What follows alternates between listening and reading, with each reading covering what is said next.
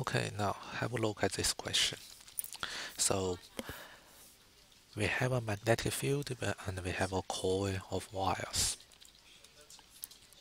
Okay, so what's happened is now as the field being reduced, so somehow the magnetic field has been decreased.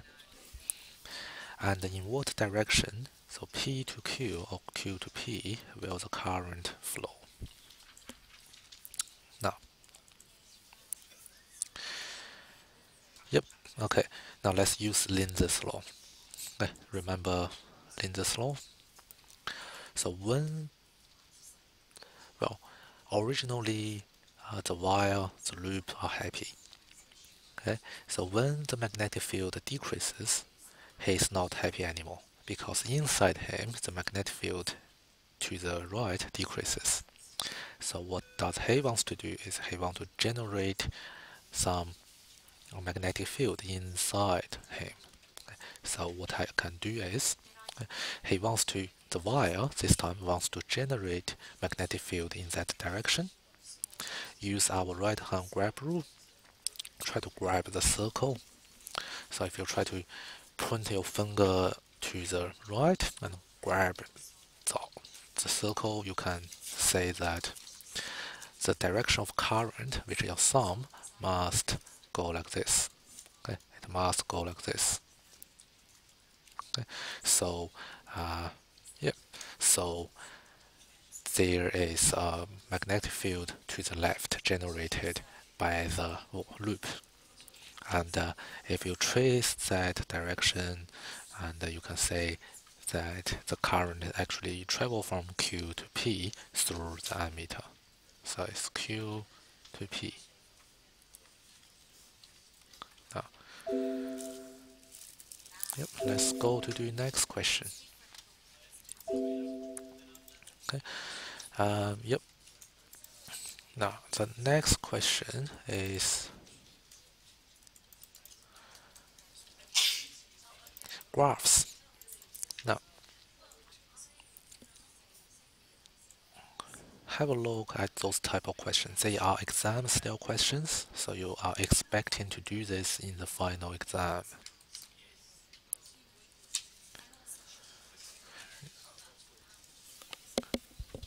Okay, so what's happening is here is a flux. Well, here's the graph for flux and time, and they ask me to sketch the voltage, the induced EMF over time. Okay. Remember Faraday and Lenz's law? Let me write it down. Okay. The EMF is minus the number of coils and the rate of change of magnetic flux over time. Okay, so this is a sine graph. If you do math, you know that this is a sine graph. So when I try to find the rate of change of this graph, it will be a cosine graph. But however, I need to put a minus in front because basically and it has 40 tenths. Okay. Yeah, and it tells me the peak voltage of the induced EMF, which is 2. Okay, so that's the peak. And yep, and it tells me the speed is 10 revolutions per second. Okay, so 10 hertz. So the period must be 1 on 10, 0.1 second. So I need to label all this in there. Okay. So I need to differentiate first and put a minus in the front. Okay, so now have a look. Okay. Now at this point, okay, at the initial point, the rate of change is the maximum. The rate of change of magnetic flux is the maximum according to mass. Okay, at those points, the maximum. So So, and if you look at the gradient of the graph, okay, the gradient is positive. Okay, so I should have 2 here, but Lenz told me I need to put a minus in the opposite direction. So in this point, the EMF will be -2. Okay, the gradient is positive. That's good. The gradient is now. Let me just go through this again. The gradient is the gradient is this part. The gradient is positive, but we have a minus in the front, so it's going to be a minus, and it's maximum, minus maximum. Okay, maximum is 2. Then look at this part. It's a turning point. At the turning point, the gradient is 0. Okay, so the rate of change of magnetic flux over time will be 0, thus induced EMF is going to be 0. Okay. Again, at this part, the gradient is negative, but if I put another negative in front, it's going to be a positive, so I should have +2. Okay. Again, at the turning point, the rate of change is 0. Here, it just follows, so label all this. Sorry. So follow all this each points.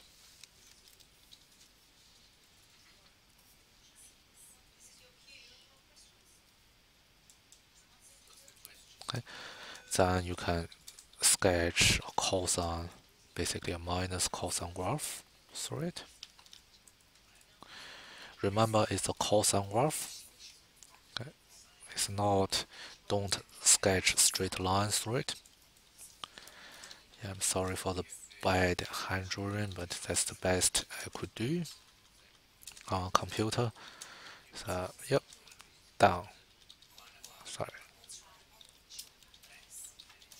little bit off.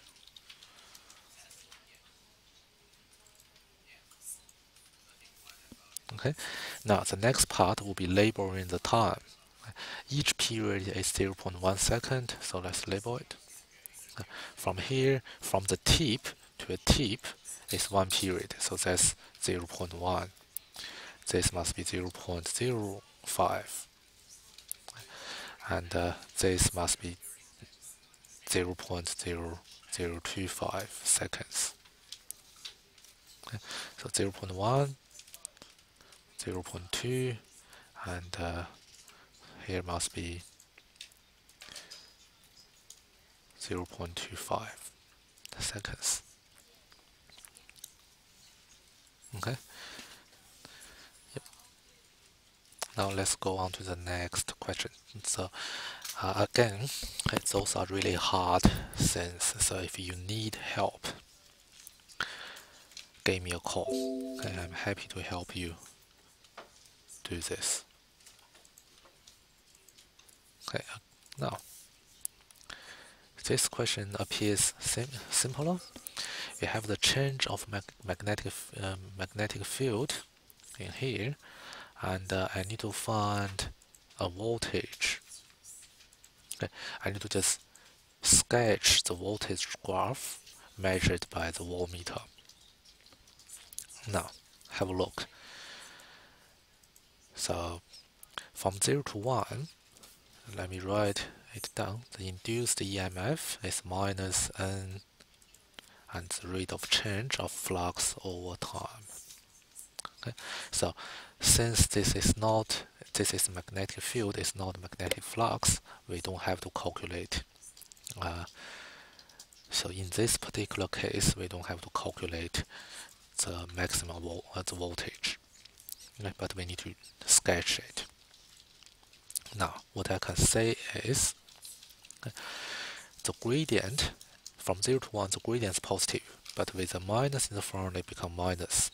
Okay, and it's a straight line, so the rate of change is constant. Okay, so draw a constant line in the minus part. This all comes from mass. Now, suddenly, the magnetic field is flat. Okay. So there's no change of magnetic field in the between 1 and 2 seconds. So what I can say is the rate of change is 0, voltage is 0. Now, from 2 to 4 seconds,